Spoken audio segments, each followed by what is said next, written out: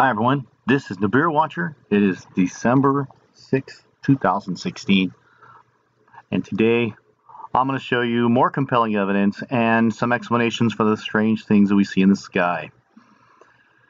And over here in Gardasil, this is just another typical day where we're never going to see the setting sun with the chemtrails. And let's see if I can, and the point I want to make is, and what I'm going to show you is actually pretty impressive. So let's just get right into it. So this is, I believe, in Italy, and if we go back in the time lapse here, we can see the heavy spraying in the sun as the sun sets. And this object here, I'm going to have an explanation for that. And it's going to be more visually understandable a little later in this video. So just keep watching what this is when we see the sunset. This is the convergence of light behind the sun. So just hang in there. I'm going to show you several examples of this through time lapse. So I'm here to tell you that the incoming planet is going to be a faint white round object. And the best way to catch this is with time lapse. So what a better way to hide it and to paint the whole sky in the same color, heavily. But it's going to be the cloud that doesn't move in the time lapse. That's one way of seeing it. If you guys got better ways of filtering this out, I'm ready to listen. But check this out. So here is a classic example of this strange anomaly we're seeing here. Some people want to call it the sun dog. I guarantee you it's not. Just keep watching. So in the next video, we're going to see endless examples. Let me go back here again. This is back in October the 28th. And we're going to go forward in time. It's continuously, every single day, as far back as you want, a year, 2 years. This is happening for months and months at a time. Never a blue sky with the sun setting. And what's the race to chemtrail clouds as this happens? Here is your planet. Let me zoom in on that one. So it doesn't look like much right now, but it's the faint white planet that never moves, right here where my cursor is. But let's keep watching. And scroll time forward, you can see, and the reason is, and we've got another one here, 2 planets. These seem to be in orbit and a binary orbit around each other. And we see the sun passing between these 2 planets. Later on, they're going to get closer together. We can see now the emergence of this other planet in this chemtrail veil. Look at that. This thing begins to light up on multiple cameras for months. So again, this is no ordinary orbit. This has been orbiting around our sun and its sun nemesis and a comet-like orbit. See this round object that never moves, or very slowly. It basically, for the day in the time lapse, it won't move. It's just going to sit there, and that's how you can spot it. And I expect to see this if we ever get a somewhat clear enough day to actually see this thing lit up. Here's another example of the same. This is on the 30th. We have the same thing. People want to call us a smudge, but it is not. This is why. Have you ever asked yourself, why could I never see the sun? Why the chemtrailing? And why do they chemtrail on the horizon? Because that is when it's most threatening. When the setting of the sun will light this planet up. When the shadow of the Earth leaves and lights this planet up. Just like you can't see the moon very well on a new moon. Again, so here is another day on the 31st, another chemtrail day. And let's see if we can find anything. Here is an example to show you day after day when the sun sets that this thing, all these clouds just cloud right up. We can see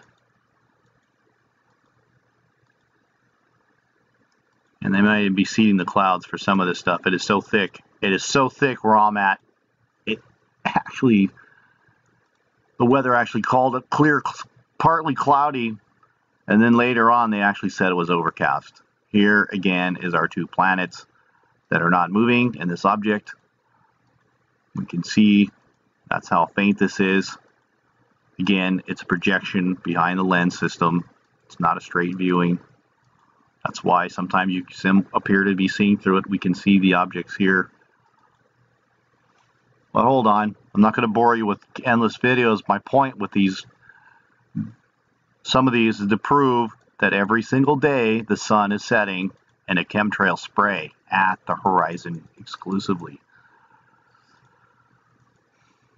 Mainly to hide these two planets, particularly during the sunset at this time.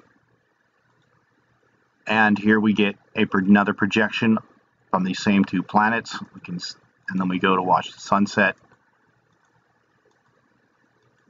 And then I want you to keep your eye on this focal point here of the lens system, which is approximately 250 miles in outer space.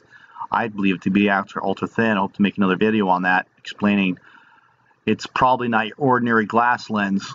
They probably use magnetic wave bending technology, which NSA JPL laboratories have a patent on it. But that'll be another video in the near future. Again, another chemtrail day here. This one particularly, I love this one because here we have, when the sun sets, it gets behind this focal point like we see in this video. Here's your lens. Okay, this is not coming from the lens, but there's no cloud to bounce or chemtrails to bounce it off. So now we're seeing this projecting this focal point. I call it a projection because when light gets concentrated enough, it becomes visible to the eye. See here? This is that same lens out here bouncing off of this. See how it disappears? I even caught this on time-lapse. It's going to be awesome. Wait till you see this one. Towards the end of the video, we can see this. Again, there's that projection point when the sun begins to set. Here's a projection of the faint Milky White planet.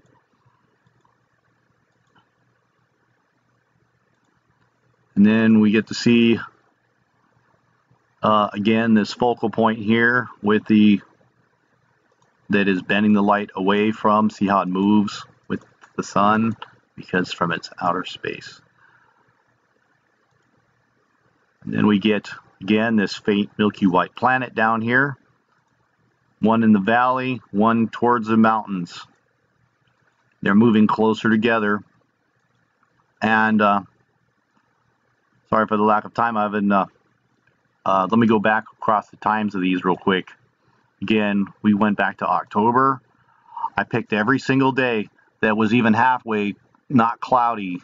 If it wasn't like this, it was cloudy out. So this is what we have to look through. This lies and deception of these chemtrails. Always, always on the horizon. Always on a sunset around the world. At least near this latitude. Because this is where it's coming in. On the Earth's ecliptic. So, I'm sorry. Again, this was October 30th. October 31st, next clear day, November 3rd. November 7th, chemtrails. The 3rd. November 12th. November 14th. November 15th. Another cloudy day. It just can't fail. There's always something here. Again, here is our planetary object. Go and get a time-lapse video of the sun. Get a wide-angle camera.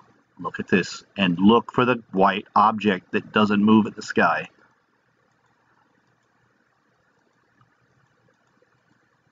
Again, here's a chemtrail plane trying to cover up this object as the sun sets. And here we can see this focal point. When you see the same focal point and the cover up here. And again, we got the projection of the out of focus planetary object here Again, another planetary object the next day, the 6th. Again, this is what we're looking at. This is what they're hiding. This is what you look for.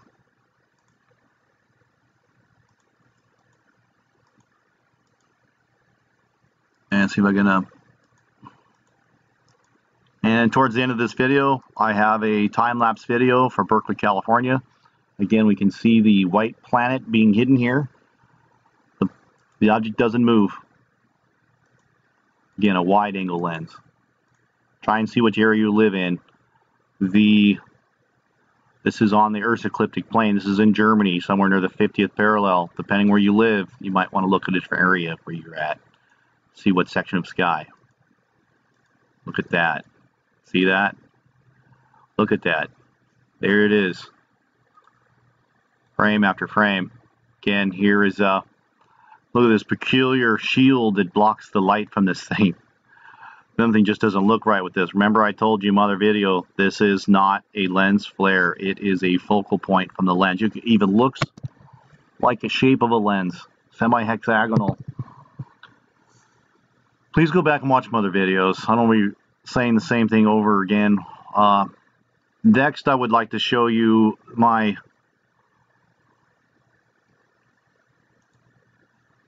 okay, so here is my time-lapse video. I'm going to play it straight first, and then I'm going to time-lapse. This green dot is the lens flare, of course. That's what a lens flare looks like. But I want to focus your attention. I was not able to capture this planet, but this is, I suggest you do it. I wish I had a wide enough lens. So, just let it play real quick. It took about 3.5 hours to make a 35-second video. So this would be your lens flare with my steady tripod camera set on LED. And that's what a lens flare would look like. Of course, I didn't bother moving it around. It's red. Okay, so what I wanted to show you in this time-lapse video was proof of this lens system here. Eventually, I hope to catch the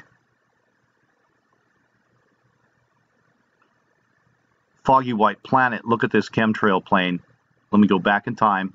So he flies by, he turns on the chemtrail, and he turns it back off at a low altitude plane. Everybody knows about contrails. That is not a contrail. What I want to show you here, in this portion of the time lapse at for about 12 seconds, look at this. Do you see this flare lens thing I'm showing you? That's the lens system that this thing comes in on. So if we can watch it temporarily, they would have sprayed it brighter, it would have been more intense. Some days it's brighter than others.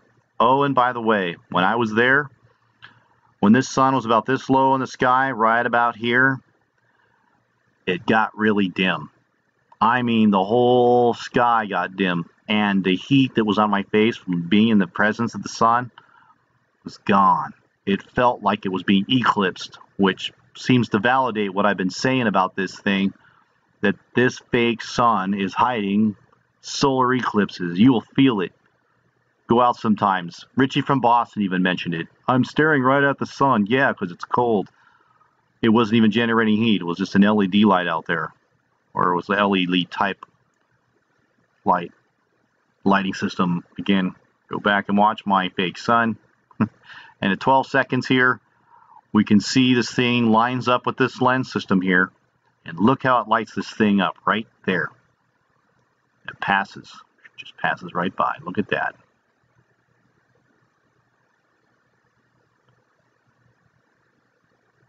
So I hope you like this video, a little more informative about the planets, how to find them. This was over in Berkeley, kind of matched up with my other video. And okay, so here's the video over Berkeley, about on the 3rd or the 2nd. I was showing this, and I do apologize. We're not trying to mislead anybody, but this, I believe, actually was a lens flare that was moving along with the sun. I don't have an explanation why it disappeared, probably how it disappears into the sun like that. Probably because there is some kind of shield out there blocking the light from the sun, reflecting. That is pretty weird though. But I caught this.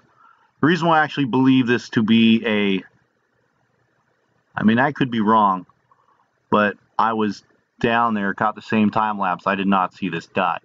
But when I looked at the camera, that dot shows up again. But I didn't have a wide enough angle lens to catch this. And this is what I hope to see, like I've been capturing on all these videos. So please copy, like, and share this video. You guys have a blessed day.